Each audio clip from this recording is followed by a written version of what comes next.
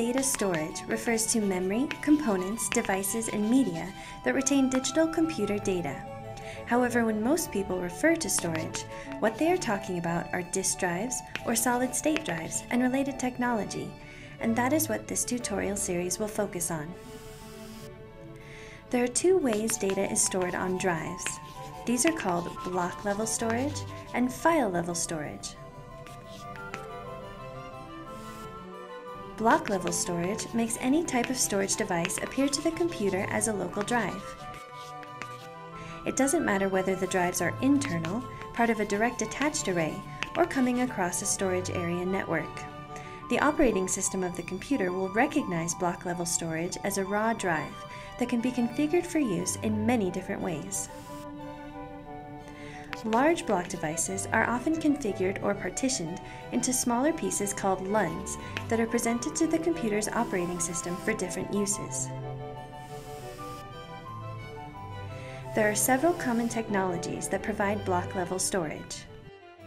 Internal drives, or direct attached drive arrays, are cabled directly, hence the name, to the computer's motherboard or PCIe host bus adapter.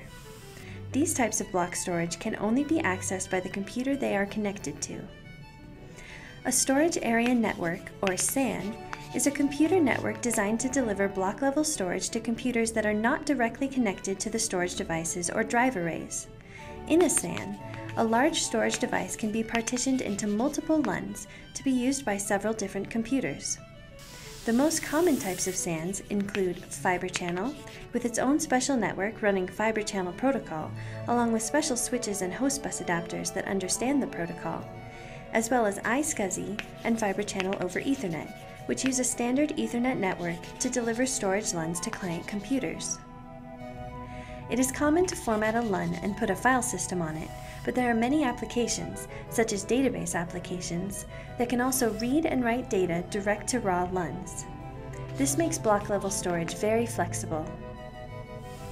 File-level storage is different. This is storage that is already formatted and set up with a file system to be used as a place to store computer files.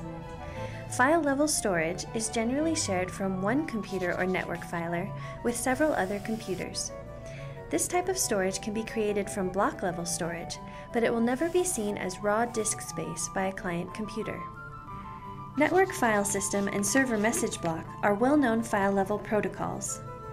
Common usage of this type of storage is as a shared file server, where several computers and users can store documents in the same place for easy management and collaboration.